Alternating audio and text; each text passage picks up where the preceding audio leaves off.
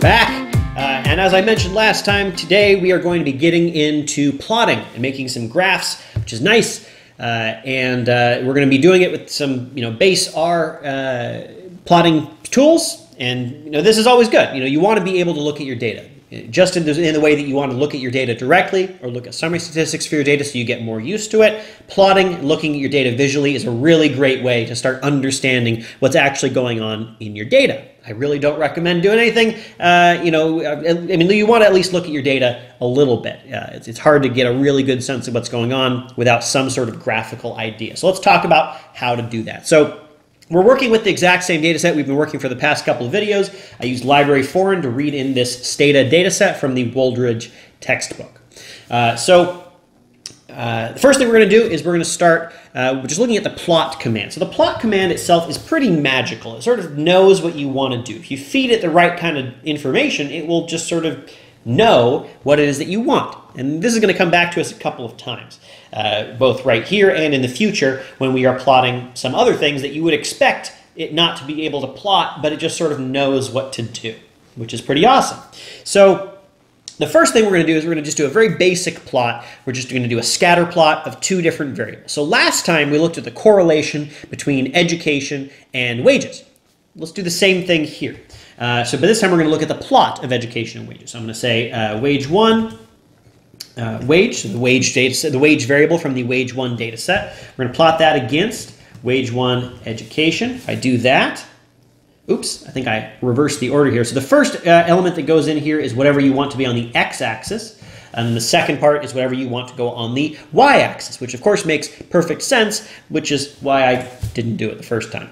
So what we have here is a plot. You can see it emerge over here on the right. I'm going to make this a little bit bigger so we can see it better since we're focusing on plots.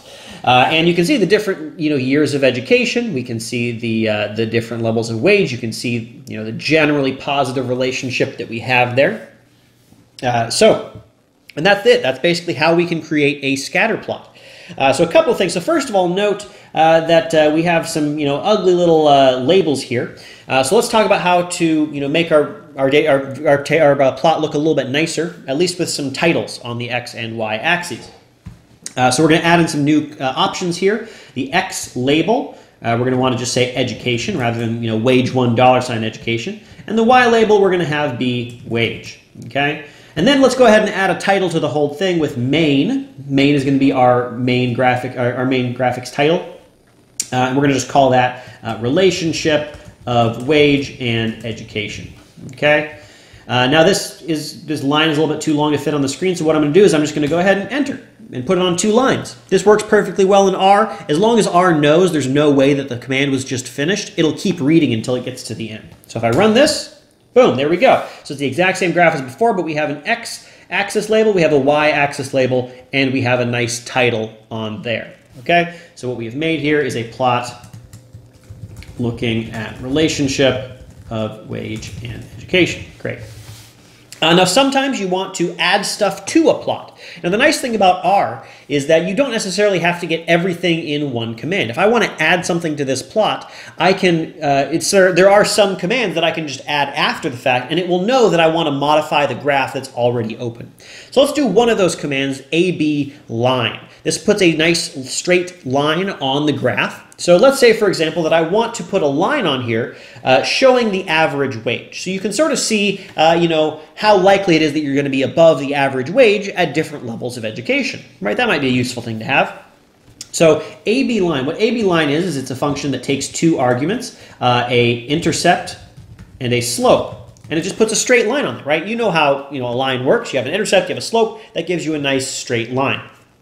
So if I were to, for example, put a intercept of 0 and a slope of 1, that would put a line on there that had an intercept of 0 and a slope of 1, right? A 45-degree line.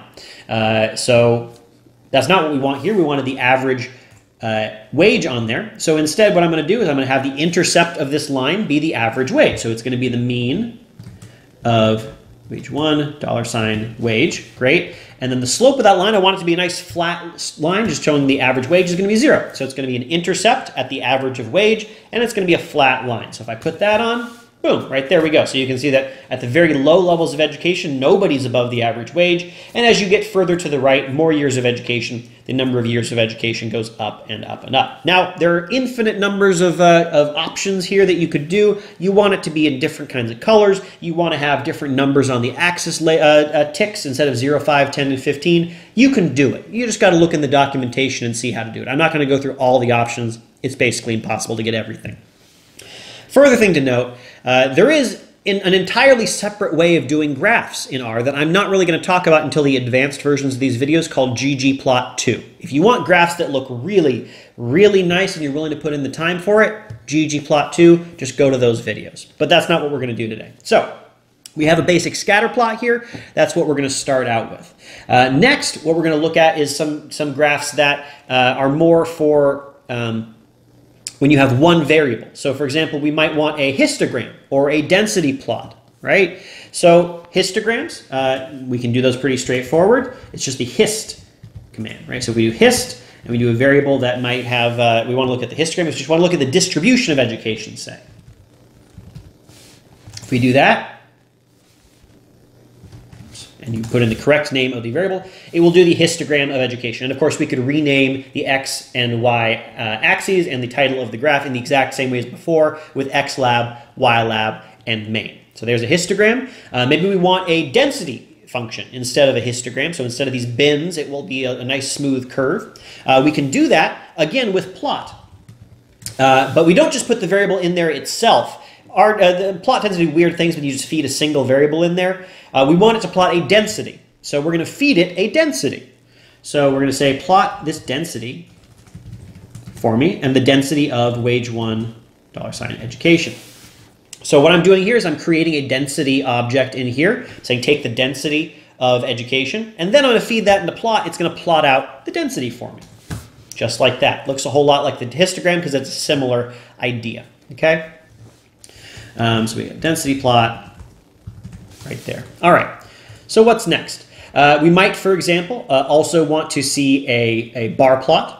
Would be one thing that we might want to see. Bar plots are pretty standard, right? So let's say we want to do education again. We want to look at the different values of education specifically. We don't want it to be binned. We want to see every single different value. So we're going to do the bar plot function. Now for bar plot, what is a bar plot really? Well, a bar plot is taking each value of the variable on the x-axis and showing you how many people are in that value, which is the exact same thing as a table. So it's not too surprising that bar plot wants you to feed it a table. So we're going to feed it a table. We're going to say to take the table of education. Now, if you remember from the single variable summary statistics, if we just do this by itself, this will give us all the different values of education and how many people have that level of education. So we feed that into bar plot, and it will give us that exact thing, but in a bar plot format, which is exactly what we want. We can do this, of course, with any of the different values. It doesn't have to be education. So say, for example, we wanted to say, look at the distribution of how many people are married. Do that, right? There we go. Now, that axis is not particularly informative. You probably want to put a label on there, but this is exactly what it's doing. We can also do stacked bar plots in very similar ways. Think about what a stacked bar plot is. Stacked bar plot, in this case, would say, okay, are they married or are they not married? But then it would split up these two categories into some other thing. So last time we looked at a cross tabulation between being married and being in an SMSA, a metropolitan statistical area. And so let's do that here. So to do that cross tabulation, we just did a table, but with two different variables in it. We said wage 1 married against wage 1 SMSA, right? And that gave us the table with the different values in there. So all we got to do is wrap that in bar plot, and away we go. We have a stacked bar plot. Again, we'd want to label that one a little bit better to make it look good. So these are some of the basic graph types, and this is not a whole long list of graphs so far, but this is going to be able to get you pretty far. Right? We talked about scatter plots, which most of the time you're going to want a scatter plot. That's at least for me, the graph that I use the most often. We talked about how to label that graph as well, and those labels can apply to the different other kinds of graphs that we talked about too. We talked about how to get histograms, and we talked about how to get density plots, which are kind of like histograms, but they're nice and smooth instead of binned. We talked about how to get bar plots. Bar plots a bar graph, right? We were creating bar graphs here using a table, right? Which is basically a bar graph, but in a table format instead of an image. And we feed that table into the barplot function, and it will give us back a bar plot. And we can do that either with a single variable to get a regular old bar plot, or we can do it with two variables at once to get a stacked bar plot.